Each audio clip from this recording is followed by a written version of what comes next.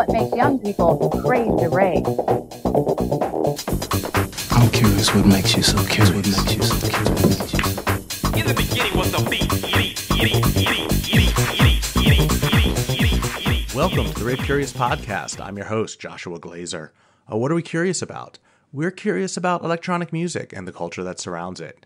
And how do we satisfy that curiosity? We do it by talking to some of the people who have dedicated their lives to the electronic music scene, the DJs, producers, promoters, and more. My guest on today's podcast is DJ Sneak, one of the giants of Chicago house music. He's also become known over the past few years as one of the most outspoken advocates for old school DJ culture, at times seeming to wage a one-man Twitter war against the agents of EDM. I asked him about that, obviously, why he's felt the need to speak up and at times start beef with some artists in the EDM community. I think part of me kind of hoped he might start some more beef on the podcast. Although, as we were talking, I kind of realized that the podcast is not really the best platform for initiating beef. I think it's, Twitter definitely has the market cornered on that. And a lot of DJs have learned to use it as a platform by which to convey their opinions, sometimes opinions that rub others the wrong way. But everything on the podcast did stay pretty civilized. But yeah, that is coming up. But before that, I know I'm a bit late on this, but this is the first podcast intro I've recorded since the horrible events in Orlando a little over a week ago. I'm not going to try to say anything new or profound about what happened. I'm just going to point out that, over the last few years, there's been a real emergence of a gay underground scene, especially here in America. And it's done a lot to remind us about the gay roots of the music that this podcast is all about. Personally, I have a lot of friends who are part of the gay community, and specifically kind of this new underground gay techno scene that's been getting a lot of press attention. But and it's been really amazing to see electronic music culture, which is something we all love, and the gay culture, which, this music was in a lot of ways invented in gay culture, but then for a long time, gay culture didn't really have a lot to do with this music. And after several decades, it's been really a beautiful thing to see gay culture and today and the electronic music culture of today kind of reconnect and relink. It's not to say that gays make better music, or that you have to be gay to make this music, or I'm not even saying that you necessarily should use the word gay in front of a dance music artist just because of their sexual orientation. There's a lot of artists out there who don't need to be categorized in such a way, but there are also a lot who are using their sexual orientation as part of their art and are identifying as such, and those people should be celebrated. And look, I'm not even trying to apply that Pulse nightclub where the shooting took place was a musically underground establishment. As far as I know, it actually was not. Nor am I saying that the type of music that was playing when this awful event occurred should have any bearing on how we feel about it. I think my point is that this music and this culture, both historically and more recently, has brought me as a cis white male closer to gay culture. And for that, I am grateful. I'm also grateful for the contributions gay culture has made to this music that we all love. And mostly I'm empathetic to all of my gay friends and colleagues for whom this tragedy has felt extra personal. I think if one good thing can come from this horrible incident, outside of the larger conversations of gun laws and mass shootings and terrorism and homophobia and Islamophobia and kind of all these seemingly insurmountable issues, is, one thing people keep talking about after Orlando is the importance of clubs as places where people who are, be they minorities or people who are just exist outside the cultural norm can find themselves. And maybe it's only, when we suffer a loss like this that we appreciate what it is that we have to lose when these sorts of safe spaces are compromised. Clubbing is more than just pointless hedonism. It is art, it's culture, it's community. It's all things that are important to us as humans. And it's sad that it takes a tragic event to really put that into focus. But I guess one good thing we can take away from all this is that it's been put into focus, and we should not forget it, and we should appreciate it. And on that note, here's my conversation with DJ Sneak, recorded before any of this took place in Orlando. Enjoy.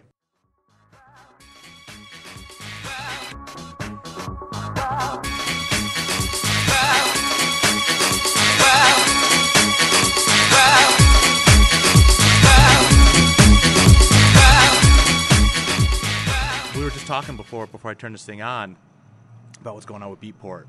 Yeah. You know, for those who are tuning in a little later, I'm not sure exactly when this will come out. You know, next month or two. Okay. But just yesterday, it was announced. Big round of layoffs at Beatport. I think they said 49 people laid off.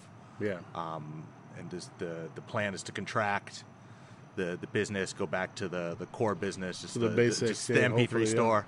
Yeah. And you say, something you've been talking about for a while. Just kind of, predicting the. I don't want to call it the fall because. No, the bumps on the road, because sometimes people take chances and opportunities, and they might see things one way and might end up another. In the case of SFX, it's weird how everything's just upside down right now. Mm-hmm. But it was a bit weird when I heard that they sold Beatport. You know what I mean? To a company like SFX, because as we all know, the EDM bubble bursting or exploded. I don't know what the hell's happening with it, but it's and with that, I would think companies like that would take a fall too. You know what I mean? It's not like the stuff in Europe. Mm-hmm. Like the U.S. is not educated in clubbing and festivals like Europe. It's been in 20 years ahead, man. Yeah. No, I mean, it's interesting because, Europe, to the best of my knowledge, there's not a real, there's not previously been a model where the actual, market, actually, right. Full-on corporate, and that's, they have those in America, they have those in Europe. To my knowledge, there's not an example of where the business went that far into the corporate realm before. But, I mean, Europe did have, a bubble and a burst in, late 90s, early 2000s. I mean, maybe what's happening is good, because then they can restructure and focus on really what they're really good at. Mm-hmm. And if they go back to just being an outlet for music, not get so distracted with everything else, then maybe they get back to then moving forward again, or moving up again, or partnering up with somebody else, or whatever. You know what I mean? Yeah. Where there's this kind of schadenfreude's not the right term, because it's not like people are but there's this little bit of people love to see a fall. Mm-hmm. A little bit. Certainly the SFX people love to see a fall, but they're not really they're not relating that to the fact that real people, and not just real people, real people whose hearts really are true to this are the ones most that people ultimately take a hit. Don't really know the real story or the full story of the owner of SFX, and the things that he's done and accomplished and bought and sold and this and that and that. You know what I mean? So it was just after that whole Electric Daisy thing, it kind of got everybody excited in Vegas, and then let's go and invest this, and let's get stock market, let's get some New York money, let's get real investors in this thing. It's the next big thing, you know what I mean? And now whatever, it's facing out, or I don't know where it's going right now, actually. Mm-hmm. We'll see what happens, man. I mean, I think I've been more on thinking on a different sort of way of distributing music and everything else that like, for example, I do for my brand and my music and my labels and everything. You know what I mean? More of direct to fan. You know what I mean? I think Dirty Bird Records is already doing it, where they have sort of like a members program.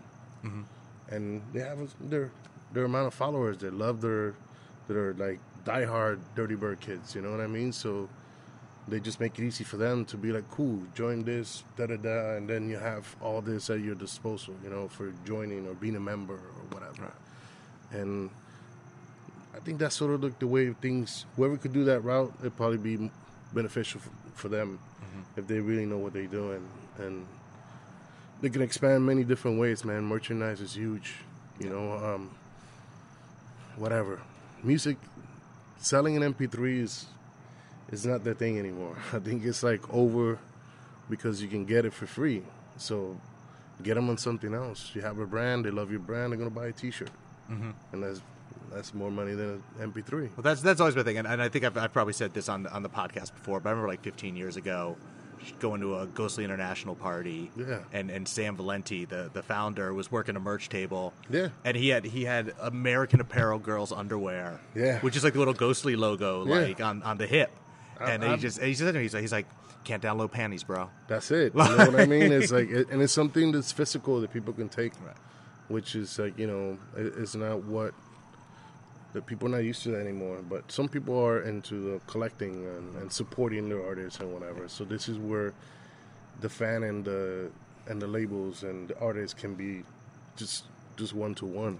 Here's the one thing that concerns me about the one-to-one. And this is, you know, partially a real concern and partially me playing devil's advocate. And is, you know, you're a record store guy. You were a record store guy. Like, you know, gramophone is as real as it gets. Yeah. And part of, you know, and like, you know, in Detroit, I come from Detroit where we had the dance room at Record Time, same deal. And it's like, yeah, you still have your favorite labels. You have, you know, you're gonna, you know, Relief Records, you buy on site, Plus 8 Records, you know, buy back in the day, sort of thing. But once you're in there, you're exposed to so much other stuff. There's like, you like this, then maybe check out this, or what's this, you know, what's the guy at the counter playing, all that. It's a beautiful thing that is missing, man. I just went to Gramophone last month, and I like to go on Mondays because there's nobody there. And I could be there for 3 hours and just check out whatever. But it reminds me of when I used to work at the original location just down the street. I mean, it's like a barbershop for DJs, you know what I mean? And that's what that was for a lot of people in the industry and people from Chicago. People, I mean, there's different stores everywhere, just like in Detroit and New York and stuff like that. That was what made us sort of kind of a DJ or upcoming artist, was that relationship, that interaction at the record store.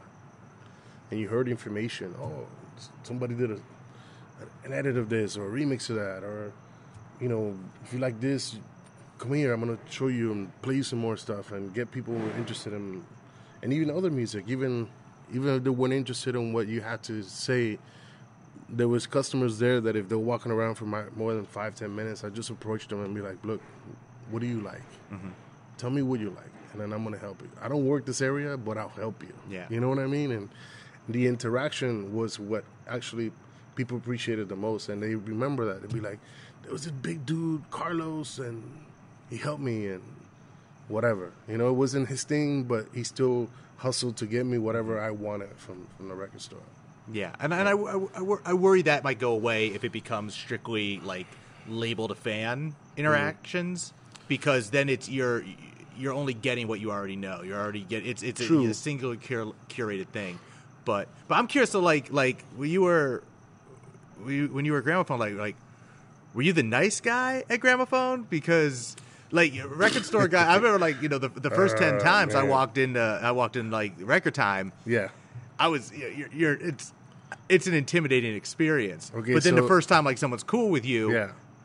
So check it. The first 4 or 5 times I went to Gramophone as a customer, they treated me like shit. They were like, "Who the fuck? Who are you?" They didn't care. You know what I mean? And it's not that they didn't care, because they did care. It was just that there was a lot of things happening in the smaller store too, and there was a lot of drinking and drug taking, and it was like free, man. You know, these are owned by a gay couple and an ex-military dude who we used to bug out because we'd be like, how do you guys partner up? You know what I mean? Because Charles was like straight business. Yeah, and then Joe and Doug were like the people who dressed up the store and the people who welcomed you and made you feel good about being in that store, you know. But it worked, man. And then, honestly, even though I kept getting rejected, I was interested because they had good records. It was just like nobody would help you out, man. And eventually, you catch somebody and be like, dude, can you just like help me a little bit? Just point me in a direction. And somebody might actually feel sorry for you and be like, all right, come here. And then, you know, I was always a big dude. And I worked at other record stores as well, too, you know. So I had a bit of, people knew who I was, but they didn't make a big deal. And I wasn't like DJ Snake by this point. I was just Carlos from the Hip House going to the Gramophone store. I worked in two stores at one. And, yeah, man, Gramophone was... It's a hard one. So I'll tell you what, years later, after working these other stores, I ended up there and I took a salesperson job. I could have been a manager because I managed another store. And I knew how to do a lot of other jobs and stuff. But I was like, no, I just want to sell records. That's it. And I get my discounts. I can buy my own records. I was very straightforward, and they were like cool, and they loved me and whatever. So, and they knew that I can interact with people and get them interested in stuff. So, like, the very special days were like Friday and Saturday. Gramophone still has a huge gay clientele, and for the club DJs, Saturday mornings was the shift. So between 9 and 12, all the gay club DJs would come, and they want that New York house, that deep house, everything, you know. And I was like, I had to learn to sell to everybody and be really open. Like, hey man, how are you? Do and learn, because I was learning at the same time, man. I was slanging records and playing stuff for people, and it wasn't like here's 10 records, go listen in your station. No, it was like, come here, I'm gonna play to you live and talk to you about it, and who did it, and who produced it, and who touched it, and who played it, and da-da-da, and what, you know, all that stuff. Yeah. And people love that stuff, man. Back then, it was actually a lot fewer records. Back there, I mean, I used to get on a record, I would make bets with my boss and be like, I'll sell you 100 copies of that record this weekend, and be like, there's no way. And I'd say, okay, you're on. You buy me lunch next week. That's like that scene from that movie. He bought me lunch so many times. After a while, he'd be like, whatever, fool, just sell the records, you know. And it was good. It was a good era. I mean, it. And this is what? This was like the like mid '80s, late '80s. No, this early is 90s? For me. This was in 94, between 94 and 96. Okay. Oh, I see. I didn't realize you were still working at Gramophone that late. I was at the Hip House between 89 and 94. Okay. And then I took a break the whole summer, and then I took a part-time at Gramophone. So when did you start? I mean, because I thought, and, you know, things are a little fuzzy, I thought by, like, 94, 95, you were, you know, out every weekend DJing. And I was, but I was also working the store. Going back, okay. Yeah. I loved it, man. I came from a true hustling of records, man. You know, when I believed in something, I pushed it. You know, I ordered 50 records of Elias, Follow Me, 9 months before anybody knew that fucking song is six. You know, like, I'm sorry, I curse. No, it's perfectly cool. Okay. Here, yeah, man. So, and I was pushing it every weekend, and my bosses would be like, return those damn records. You're never going to sell them. There's 48 of them because you bought the only 2 copies. And I was like, I'm going to sell this goddamn fucking record, man. And then just like that, one weekend, Bad Boy Bill rolled in, and we were cool because I used to sell so many of his hot mixtapes in the store. And I was like, Bill, you want some hot shit? And nobody's up on that. I guarantee you, if you play on the radio, they're going to love you for it. And Bill's like, cool. And I had played on this record probably 4 or 5 times before. And then I was like, check it out, man, right here. Boom, boom, boom. And he just like, all right, give it to me. Went home, make the mixes. Next day, I sold all of them, dude. All of them. That was like that, man. It was magic. I will never cease to be amazed by, and this is my ability too. Yeah. To listen to something 5 times and be like, just blank, just nothing, just flatline. And then on the 6th time, like something. Did he know it was your 5th time playing it for him, or? No, I never told him. Right, Because okay. he used to come and be like, I got 15 minutes. And while he was like dropping tapes and collecting money, I was in the DJ booth. You like this? Yo, you need to play this. Yo, you need to play this. And then it became a thing where he used to invite me to his house. And usually it was like Wednesday and Thursdays. And he would make 4 mixes for the weekend at B96 in Chicago. So 2 for Friday and 2 for Saturday. And he was using reel-to-reel and cutting reel tape and making edits by hand. So, you know, after a while, it just come with like 40 records from the store. And whatever he liked, he played. Okay. And then I would take the other stuff back to the store. And then if he played it, I already knew that I was going to sell a certain amount. So I was like really on with a few DJs like that in Chicago. I think that was something that it took us a long time to figure out, that these radio DJs and these radio mixes, they were really like doing it like in the studio. It was Man, I mean, now you use Pro Tools and computers, but like Bill was doing it with reel-to-reel and reel tape, marking, you know, cutting. It was like incredible to see. We thought he was doing it with 2 records and a mixer, and we were No, what is going on? He was, but then he got then into doing quick edits. And he loved playing, you know, 16 bars of a record and then mixing to the next one. And to do that, you had to have either a 4-track recorder, or he just did it with reel-to-reel. And like he loved the reel-to-reel, man. It was amazing to see somebody do that type of work and put that much work into it. I remember the first time I found out, like, when Jeff Mills would do his Wizard mixes. Yeah. And, like, basically, he'd record, you know, he'd do a live recording with 2 turntables, and then he would take that recording and do another live recording over it. Yeah. I was indignant. Yeah. Because Well, people just got creative, man. Picturing this guy with 4 arms. Like, how is he doing this? Or like what kind of special records does he have? And it's multi-layering, but I mean, the stuff he was playing was allowed him to do that stuff. The music had a big part on that development and evolution of a DJ that can think in multi-levels. You know what I mean? And not just like one track or whatever. Just open up and be like, I'm gonna do this and do, and he'd be one of them, man. Yeah. And I think in a way, there's some of even like the more mainstream. Whoa, think they'll fall on us? No. So some of the more mainstream stuff now, it is in a lot of ways like almost like hot mixes.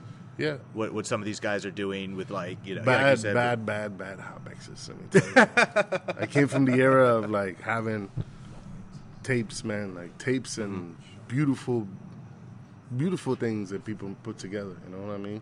Just with what they have. Sometimes only with 2 turntables. You know what I mean? It was like that. People were so into it. You know.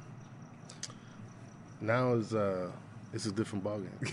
Yeah. What ball game is it now? Let's say who's the most popular, who's got the most likes, you know, who looks a certain way, not necessarily who's got the most talent, you know what I mean, or who put the time to get to where they're at, you know what I mean. It's really one track mind. I see DJs use laptops and be like, not mixing or mixing with no headphones, no nothing, just like, hey, I'm playing this track next, and then I'm playing this track next, and I'm playing this track next, and every DJ sounds the same. So the club vibe actually has changed too, because there's not that many people who take risks anymore. When I see like Jazzy Jeff, I go crazy because he's an amazing DJ, and he shows it, and he's like using also the computer and all that stuff, but he's a Serato guy. He's right? like, yo, on a next level. He's mastered that, you know what I mean? The program, while most people use it at the most basic level just to get by and act like they're doing something. Right. Yeah, but some of these guys, like with the controllers and the, you know, tractor and maybe, you know, like 2 turntables and everything else, it's like things that you could never conceivably have been done live. But you were never that kind of DJ. You were. I never touched it, man. I mean, I'm playing right now with USBs, and I still buy my records. And whenever I can play vinyl, I play vinyl. But USBs is convenient, and when I have to play 80 shows in 5 months, it's convenient. You know what I mean? So, but it's a lot of work too. You got to keep up and you got to clean up and take all the doubles and all the crappy stuff. So it's like, I prepare as I would with records, actually. I just make different folders and put things, if I'm playing a specific festival or a specific club that I know likes a specific sound, I give them a whole folder of that and then add a bunch of stuff. Like I'm going to play this on top. So how do you decide when you're giving them what they want, like you're kind of like preparing for a specific club, but how do you decide like where the line is where it's still you and not what they want? You know what? It's always me because I always come with the stuff that I know how to do best, and I've stuck to Chicago house music since I got into it. I've never took a diversion just to stay in a certain status or blend in or be part of a certain clique. I swear like I've lasted 2 or 3 tornadoes by now in the last 20 years of the change-ups in music and styles, and just the music that I've loved and respect has always kept me connected with the passion, and that's always given me the drive to continue, right? So it's, I don't know, man. DJing is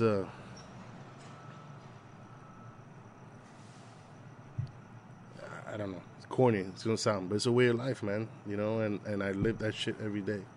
Even when I sleep, I'm freaking mixing in my head, or I'm having a moment, or whatever. In terms of a crowd thing, I put folders. I don't even use record box. I just use the B's and I'll stick stuff that I want. And if you see me play, it's the most unpredictable. That's what you're going to get, the most unpredictable, because I'm actually not. I know I have this music here, but I don't have an order or which that music is going to go together. You know what I mean? Until it's happening. Yeah. I would say on the one hand, like it's on the one hand it's unpredictable. On the other hand, you know exactly what you're going to get. Because you said, you stuck with this very clear. You go place, and if you're there and you happen to hear the last 4 DJs before you played, and you hear what they were playing, and you're like, well, I'm not going to play this, and I'm not going to play it. And then you just go there and you just play something completely different and blow everybody away. That's really what you want. And that's really what the crowd wants. They want to be pleased in a way that they're also challenged to understand what you're playing for them. You know what I mean? Not just be like sheep and be like, well, this sounds cool or this is a hit and I know it because I heard it 1,000 times this week, on the radio. So it's, yeah. All right. So you're working on an album, which I was very surprised to hear. Yeah. Like, I was 6 in LA making an album. Yeah. Like, when was the last time you did an album? 15 years ago. Yeah, that's what I thought. I'll tell you a little story because I always got to make this podcast a little about me.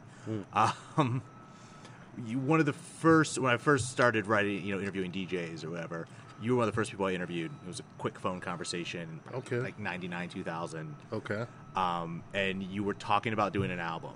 Yeah. And you were like, it's gonna be dance music, but I also want to have some down tempo. I want to have some of this, some of that.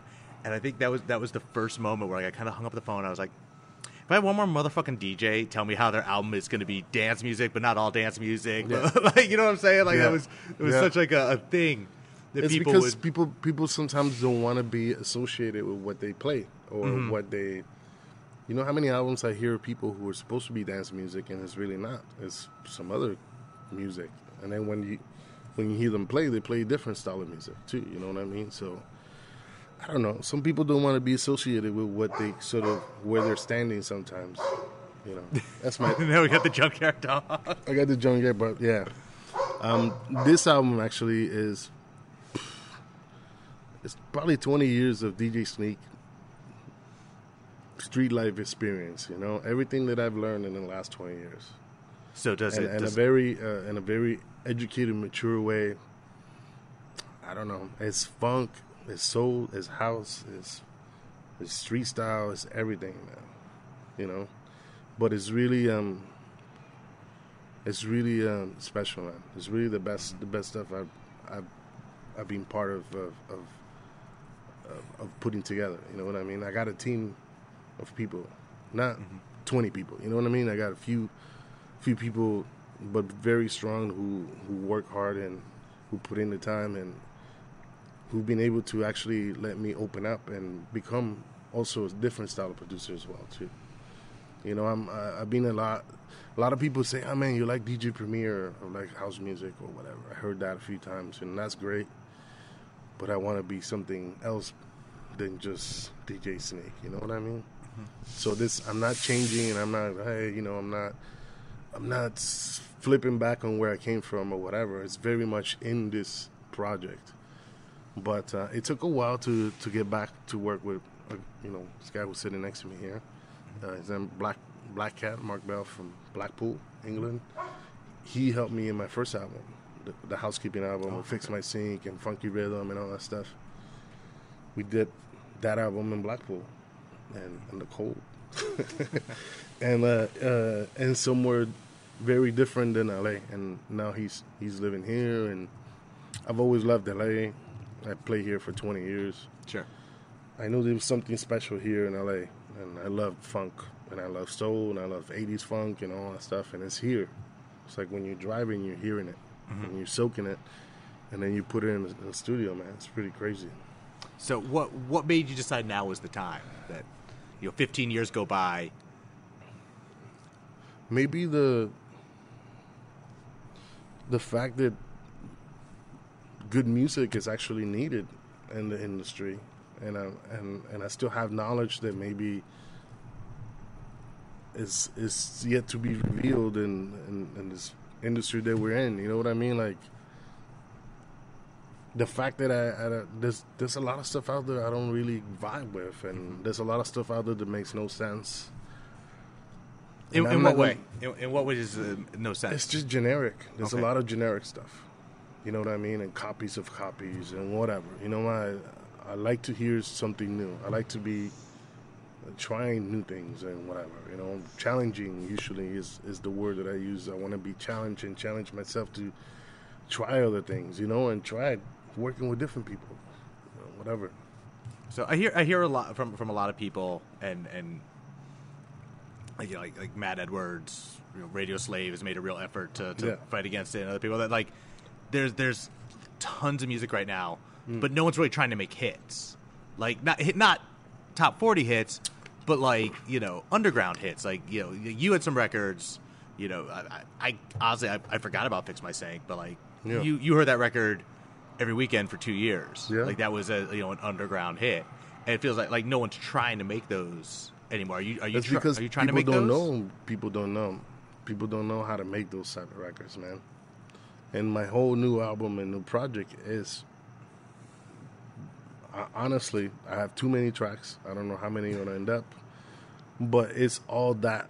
Imagine like, 15 or 18 or 20 tracks is not like Fix My Sink, but of that quality. Mm-hmm. That's what I'm trying to deliver now. That's what's there. Simmering and shit. Okay. Just waiting, yeah. So is it, when you say people don't know, I mean, I don't know how you don't know.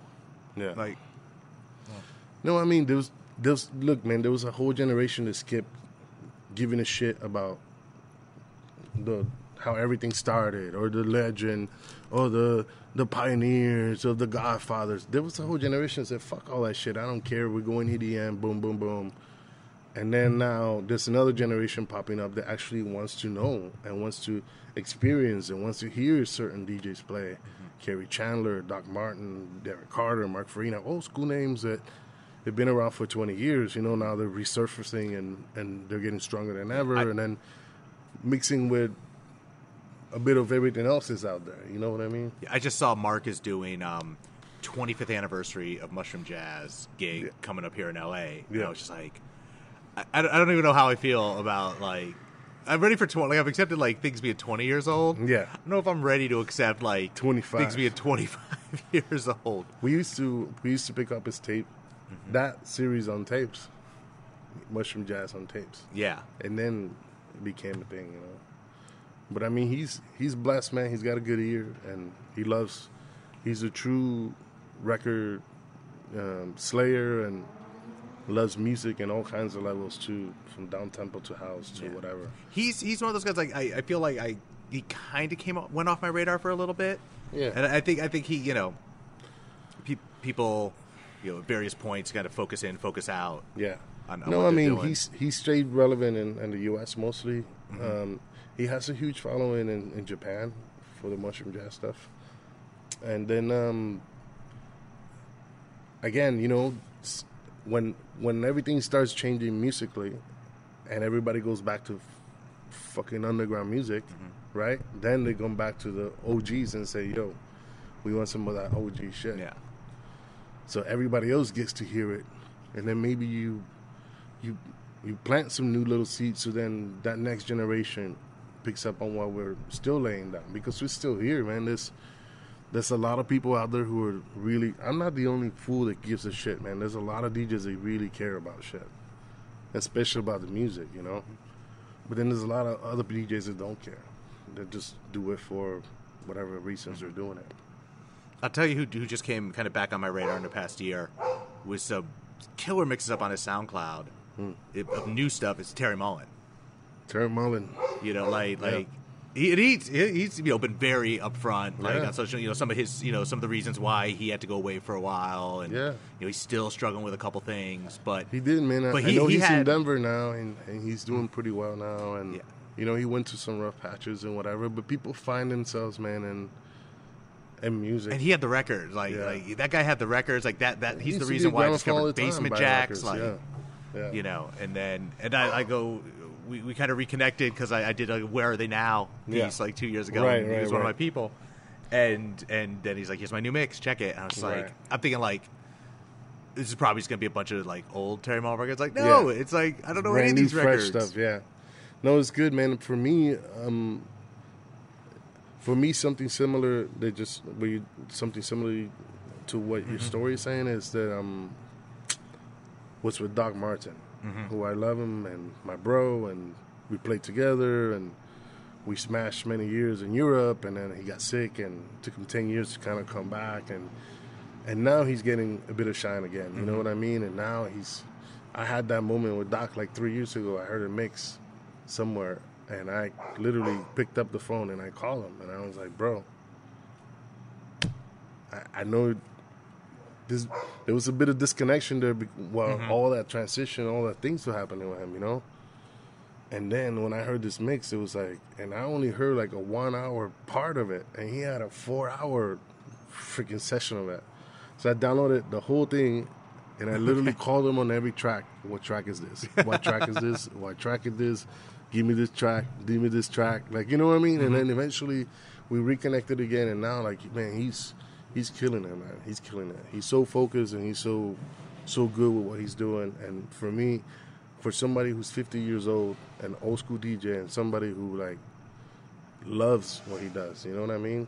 It makes me proud that dude's still doing it, man. You know what I mean? And that when I see people like that I know from 20 years that are still on the grind, and some had to drop out because they had to get real jobs because everything was crazy, But some are stuck to it. They're stuck to it. And those who stuck to it are now starting to get more momentum because the music and the industry and the scene has changed to house music again. Yeah. Yeah. One of the things that I love is there's this whole group of Detroit DJs, mid to late 90s Detroit DJs who were just my friends who never played beyond, opening for you at a party. I mean, Chuck Daniels, right, is I know you guys have been down for a long, long time, and it's we had our time. I don't really talk to him anymore. Oh, really? Okay, yeah, okay. Cool. But there's a lot of people. There's a lot of people in Detroit. I got mad love to. So it's been good for the last few years. I've been playing for Movement and Average Travelers. Some really great relationships there in Detroit. It's one of my favorite places. But yeah, there's a lot of guys, for example, that have come up through the things, and when Mark or Derek or I show up, they get to open and play, and they love that, man. But now some of those guys are getting a headline. They're getting their first headline gigs overseas, and they're almost 40. Yeah, there you go.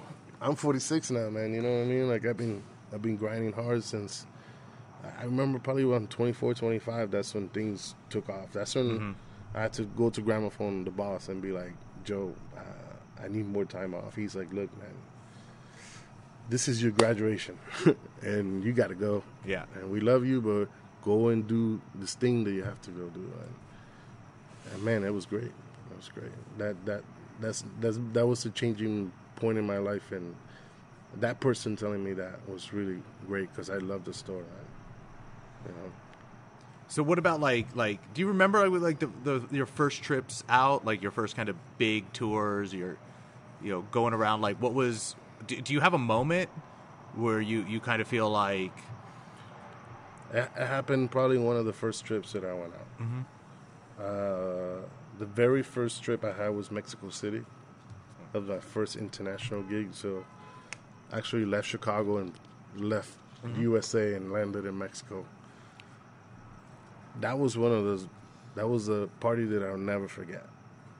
You know, it was like a huge house in the middle of Mexico City, maybe about 1,500 people. Oh, wow, okay. All dressed up in like fairies and neon and peyote and mushrooms and weed and tacos, and I mean, it was crazy, yo. I remember I graffitied the party. I graffitied, like I do graffiti too, so they gave me some spray and I sprayed in the walls. And this was somebody's house, you said? Yeah, or? it was like the back of this massive house who had like a ravine, and it had these two massive trees. And then the thing is, like, you know, you look all around Mexico and everything looks like it's stacked up, but this house had this big ravine in the back. It was some magical shit, man. And then, but that was like my fun thing. Like, wow, this is amazing. I'm gonna do this shit forever. I was like enjoying it, right? So then maybe 4 or 5 months later, I get 2 bookings in Tokyo, Japan, and I find myself down there, and that's when that moment happened. I was playing some club on the 7th or 8th floor of a building, 2,000 people, just had fresh copies of Kenny Dope the Bomb, Bucketheads. And I was, you know, doing the tricks between whatever. And I had been playing more release style, kind of tech house, techno, booty house and all that shit, because I knew they loved like techno at that time. You're talking about 1995, May 1995. And then I dropped that and it cut into the house thing, and then I went into a house set for the rest of the night, and they were screaming their ass off, man. And then I was like, okay, well, shit, if I can make it all the way down here to Japan and I could do this shit, then that's it. And then I never looked back, man. So it was Tokyo. Okay. Okay. Eye-opening, you know, when you're like a big, giant dude like I am. I'm 6'2", 320 pounds. And I looked like a sumo wrestler, and everybody else was like 3 feet around me. And there was like 2,000 people crossing the street at the same time. And I'm standing there like, I was really, that's when it hit me right there, man. Yeah, you are an imposing figure, even from the DJ booth. Like, you don't need big lights and LEDs. Like people can actually see you up there. Yeah, I'm big all around, man. And you kind of got your like I remember just dropping in one of your sets at ADE a few years ago with a friend of yours, Z from Toronto. Yeah, and I remember like you had it lined up, like you had your Swifts lined up. Yeah. Yeah, like your Coca-Colas lined up. I got drinks, I got riders, I got everything lined up. But I've never seen it done with such like precision. Yeah, like it felt well, like. I mean, I've been doing it for a while, man, and now it's come to a point where I'm the most comfortable at what it's like. You know, somebody who's after a while you get good, man, and you like things a certain way, and you say, look, turn the lights down and just put a spot over there. Or keep it this level, so then I could just come with the music, and then we can bring it up. Don't be all flashy, and I hate that kind of shit, man. You know what I mean? Sometimes I got to play in those kind of clubs, too. And usually I tell the light guy, you know, a lot of guys don't even just take the time to go walk over to the light guy and say, hey, man, how are you? Having a good night? Shake his hand. Can you, like, you know, keep it cool for me? Have a 2-second conversation, man, you know, and they love that shit. then they give you what you want. Then they feel like they're part of the performance. Of course, man. You know, like I do this a lot in Ibiza, and I treat all the staff that's behind the scenes who's helping me have that moment when I'm gonna perform to have my time and do my best performance. Those are the most important people, and people behind the scenes, man. And you go and greet them and whatever, you know, like there's a lot of people that don't even look sideways, man, you know. So when you're nice and everything is nice and everything's prepared, you have the best time, bro. Yeah. So where's your spot in Ibiza? Because I remember I was there 2 summers ago, and you were supposed to play with Mark. Yeah. And it didn't happen. The gig didn't happen because I was staying with Mario J from Toronto. Right. And like he's like we were gonna go, and like the party got canceled, and then like no, right now, like where I'm staying, or like where are you playing when you're down there? Right? Well, now I mean the last few years I focused on Ushuaia with Ants, which is a local night, playing a space with Carl Cox, and sometimes different events that happen in space. This year I picked up We Love because they're closing with We Love Space on Sundays. I'm playing with Bob Sinclair at Pasha this year. I always find I pick up more gigs. You know, I got set gigs, you know, for the summer, and then while I'm there, I scoop up a whole bunch of other ones. Because you're living there, yeah, man, solid for the 4 months, bringing the family. Like a few years back, I was the right place at the right time, and I wanted to do a party at Ushuaia, and I had requested for Snoop Dogg, you know, for them to pay for it, and then they were like, you know what, Pete Tong's doing a party with Snoop Dogg, but we'd like you to open up for him. And I was like, shit, that's good. I'll take that gig, you know what I mean? And that happened by being there at the island, you know. Yeah. So, I mean, you know, I'm playing everywhere, I'm touching everybody, and I actually more focus on the European, like the festival circuit and all the other places that I can get to from Ibiza, which is really easy, you know, hour and a half you're in Milan or Rome, or 2 hours you're in London or Amsterdam. You know, you can get from anywhere there, man, you know. And in the summer you can get lucky sometimes. You can jump in people's private jets. Be like, hey, can you give me a ride here?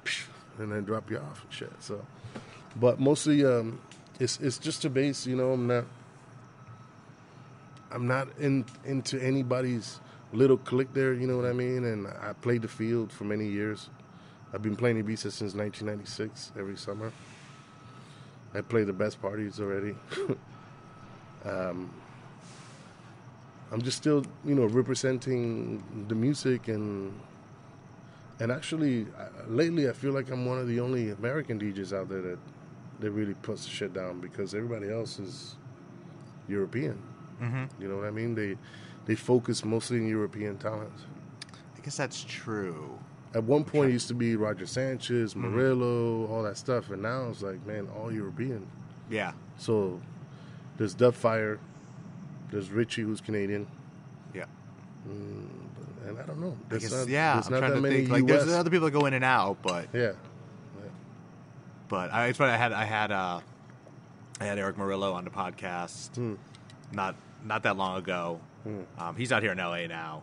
Really? He's like, I heard he's got like some huge mansion with the I like to move it. Yeah, that's what I was gonna say, dude. Like, it's that to move it money is no. It's you see it from pretty much anywhere in Hollywood. It's like there's the Hollywood Bowl, Yeah. and then there's the Hollywood Bowl scenic overlook that's above the Hollywood Bowl. That's his house. And then above that is Eric's balcony. It's God bless him. You know what? I wish him well, man. You know, he's really worked hard, and he's made some bad choices here and there too. Yeah, but nicest guy. But I'll be honest with you. I did not know, like, he was not someone I'd ever met. Yeah. And he was not someone who I had followed since, you know, early Yeah. 2000s or whatever. Yeah. I did not know what I was walking into. And yeah, I mean, he's definitely, you know, been through some stuff, and That's is it, very man, open about it, very honest about it. We Yeah. talked about it a lot, and Yeah. you know, It's on the hard. other It's a side. hard life, man, and you can get caught up on stupid things. You know, if you don't. yeah. I'm glad that I've been able to stay mostly drug free. I smoke weed, and everybody knows that shit. But Really? I never, I never put anything up my nose ever. You know what I mean? And I think because of that, I keep my brain still functional. Yeah. What I thought was really interesting about Eric's story is he was drug free until the mid 2000s. Yeah. And it was actually kind of the rise of EDM and that sort of mid-career malaise that I think a lot of you guys went through. He did, Sanchez did, like a lot. Yeah. There was definitely a point, like the early to mid 2000s, where it was real questionable if you could be a superstar house DJ anymore. Like that was just not really a construct that was existing, and that's where he got insecure enough to try to start self-medicating. They weren't prepared to what the other wave, which was the next generation, who was getting prepped up by the same clubs and the same agencies and saying, okay, we're gonna blow you up on Eric's night, and eventually you're gonna push Eric out of the fucking way, and it's gonna be your night, and you could do whatever you want. I mean, is that a specific example you're referring to? I don't know. That's pretty much what happened in Ibiza after 20 years of like American DJs having their nights, right? And then sort of introducing other talent. Eventually, the newer talent replaced the old stuff. You know what I mean? And Eric took it really hard. Eric has he's competitive, and he always likes. He's a little guy. Not to say whatever, but he's a little guy, fiery. But he's always got something to prove, and he's always want to be number one and all that stuff. And it's really hard to get your ego crushed sometimes, But you have to check your own ego, man, and Roger Sanchez has done it, and Morales has done it, and a lot of people now. And so the ones that get to go and play and showcase and whatever, they're grateful to be playing out there. Do you think, have there been times when, because you've been very confrontational at certain points. See? There you go. Call my dogs out on you, man. With some of the new generation. Yeah. Looking back, with a little bit of clarity now, a little bit of distance from it, because I don't think you've had a Twitter fight with anyone for a minute. Was part of that ego and insecurity on your part? I suppose, man. I mean, I definitely got a huge ego too, but it was more like watching people take a shit on something that I fucking loved. You know what I mean? And when I saw this shit happening all the time, I was like, fuck you. I'm not going to let you take a shit on the shit that I love. I'm going to fight for it. And then I became the black sheep. Then I became the fighter. Then I became the outspoken old man. But look, if I go and fucking play next to these fools, I'll eat them up. I'll take them to fucking school every day. You know what I mean? It's not about the talent anymore, But whatever. Now I've gotten past that shit. Now I'm be like, okay, you're all generic, first of all. You're not cool. Your whole fucking techno uniform that everybody wears out there and whatever, it's not cool. Berlin's not just the only fucking cool place in Europe. There's a lot of cool places in Europe. So I gotten past that shit, man, But it was definitely like I had to call out a few people because I seen the shit. And after you see it 2-3 times, it bothers you, man. It bothers you. It's like, if you do something that you're fucking passionate about, and somebody fucking next to you is just doing it because he's a fucking dick, or because he's somebody's cousin, or he's the club owner's son, or things like that, you know what I mean? And they all of a sudden try to replace you, then it bothers you in a way, you know what I mean? But I mean, whatever. I've been quiet because I've been busy working. I've been quiet because I'm speaking with the music now, as I should be, because I think I've had a great career and good reputation. Maybe Twitter is not for everybody. I definitely abuse Twitter because it's a way to get fucking heard, man. And that's why it's there. DJ Dan, who I love, who's like my brother, he tweeted, somebody fucked up when they gave Twitter to Sneak. Because then I was like, oh, people are actually paying attention? Cool. Let me just say some shit, because nobody's saying nothing. Because everybody's licking each other's asses and being buddy-buddy with everybody and not being real about what's happening sometimes. And that's why the whole industry is all a bunch of monkeys and shit happening, man. You know what I mean? And the real talented people never get through anymore. So me, as one of the OGs, I'd just be like, cool, I'll talk. and I'll back the shit up though. Yeah.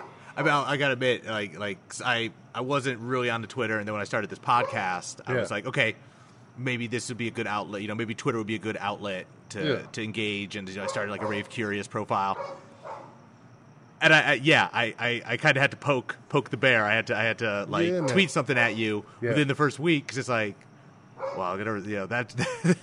Look, man, it's a way of interaction. You know, like I'm not stupid.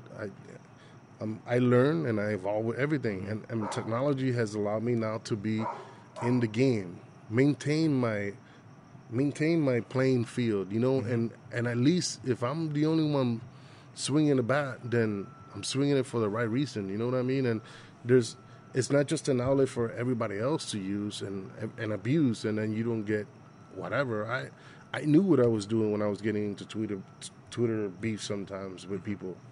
And I sometimes it looked bad on me because it looked like I was being idiotic and whatever. And I made it, you know, some of the shit I said I shouldn't have said. But then if I don't say it, then nobody else is going to say anything, man. So you know what I mean? It's like you're going to get me regardless. I'm not going to sugarcoat the shit because I'm going to make somebody else's feelings feel better or feel whatever. No, if you're insecure because I tell you that you shit is whack and you can't really play, or your whole style is like whatever and you're phony or whatever, then their insecurities are the ones that kill them. You know what I mean? Like I just say it, man. Sometimes I just have to pull the curtain and let people see. I don't have to like go and attack anybody anymore. Yeah. I just be like, you know what do you all think about this? And then open the curtain, and then everybody jumps in. You know, I know how Facebook and all that shit works, man. I know people don't look at the stats and all that crap, but I do, man. You know, I'd be like, look, I can say some stupid shit and get these, like, the shit will peak. It's a megaphone. You know what I mean? For 2 days, it'll be like, shah. And everybody's talking about it, and then all the blogs are talking about it, and then they start copying and pasting all the, and whatever. And, you know, it is what it is, man. But at least people know that I mean business, that, you know, if I say something, it's my opinion, and everybody has their own opinion, and my opinion is not the best one or the right one. It's just my opinion. It's like Claude Young posted something on Facebook today. Yeah. And, you know, Claude will get outspoken, not just about, you know, Yeah, business, but about everything. We support each other. We support each other online. And he said, he's like, you don't have to, you know, you can like my music without liking my opinion about something. Yeah. And he's like, and I don't, this is why I don't accept every friend request. So maybe it's better if you don't know all my thoughts about everything else. That's it, man. You know, I'm just put it this way, man. I've learned to tame the animal, but the animal is going to come out once in a while. But right now, it's just all about good things and good music and feeling great and having a third win in my career and feeling like I've accomplished something really good here in LA. And now that I'm leaping from where I'm at to somewhere else, bro. You know what I mean? But I'm still gonna be the same dude. Awesome. You know, and that's as real as it get right there. Like, all right. You know. So two requests, and we'll end this. Can we stop this? Because I want to hear some of the new record. Yeah, for sure. And would you follow me back on Twitter? If you ask nice. If you're a dick, you're gonna get blocked because I do it. No, you know, it's funny, man. I think you might have followed me and blocked me already. It could happen. I think that might have happened. It could happen. You know, when I block people is when they start swearing, because I don't really like to be fuck off. I don't do that. You know what I mean? But you know, and sometimes people can say the wrong shit on the wrong day and catch me in the wrong time, and I'd be like, what? But then, you know, that's part of personal therapy of just saying, you know what, you're bigger than this shit. You know what I mean? So block it and just keep going. Don't feed into it. Don't jump into it.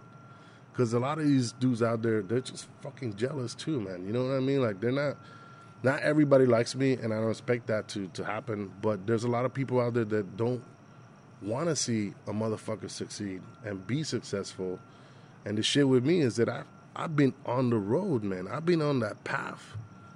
No matter what, I've been on that path. When people change, I was in the path. When they had to do a full circle to come back to the path, I was in the path. You know, so they have to respect that shit, man. And that all comes into play. You know what I mean? That all comes into play. All right. Stupid. Thanks, man. That's it for this episode of the Rave Curious podcast.